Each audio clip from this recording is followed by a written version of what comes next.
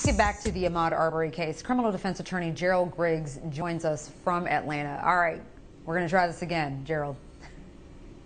Okay.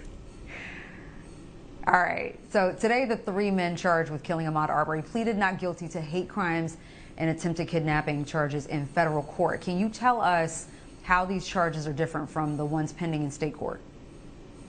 Well, it's a substantial step. I mean, anytime you have federal hate crime charges against somebody, it's a step up. Of course, it's not murder in the federal system. It's deprivation of someone's civil rights because of the class of race and then the hate crime enhancement. So it's a major step up.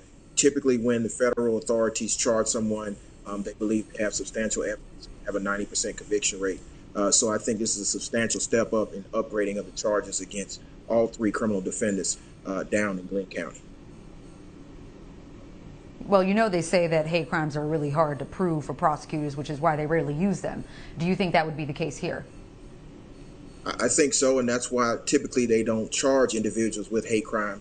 But when they do, they have a high success rate. And I think in this case, it's quite clear that this was a case that started about race and it ended because of race. They hunted Mr. Arbery, they chased him through the neighborhood, they hit him with a car, and then they shot him twice, all while recording the incident as some type of trophy. And so I think in this particular case, you will have a smooth prosecution for violation of Mr. Arbery's civil rights as well as the hate crime enhancement. All right, and how do you think that these federal charges are going to affect the murder case pending against the three men in state court? I don't think it will have any effect. Again, they have motions hearing which start tomorrow, and I believe that the prosecution is prepared to present the murder charges as charged down by a Glenn County jury. I think that this is just more of prosecution on behalf of the citizens in that community because of the egregious nature of these crimes. So I think it's just another step towards justice for Mr. Arbery. And I think that because of the pending murder charges, I think that they face a substantial uphill battle in fighting these charges. Now, for those just tuning in, they should know that jury selection in the case, the state case that is, begins October 18th.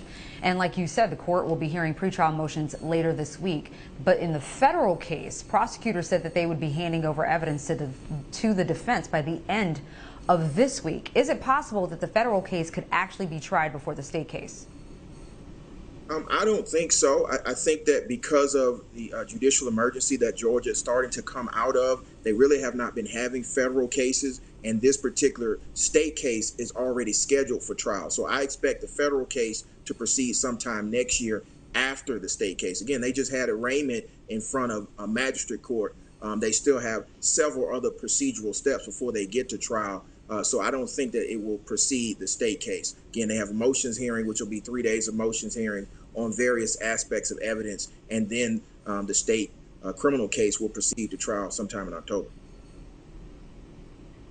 Let me get your quick thoughts on the governor's repealing of the citizens arrest law. What were your thoughts about that, and if you even listened to some of his comments regarding this case? I did, and I've been watching that particular matriculation of the bill for a long time. It's a long time coming. That is a Civil War era law that helped individuals exercise extrajudicial punishment of mainly African Americans. So it's a substantial step forward to repeal the citizens arrest statute. There are several exceptions, but for the most part, it's a complete repeal. And I think it's important for Georgia to take this important step forward. I hate, like Ms. Wanda Cooper Jones said, it had to take our dear brother Ahmaud being killed for this to happen, but I think it's a step forward for Georgia, and I applaud all of the individuals that pressed the governor to sign this important legislation, including the Georgia NAACP. Which you are vice president of. All right, criminal defense attorney Gerald Griggs, thank you so much. Thank you.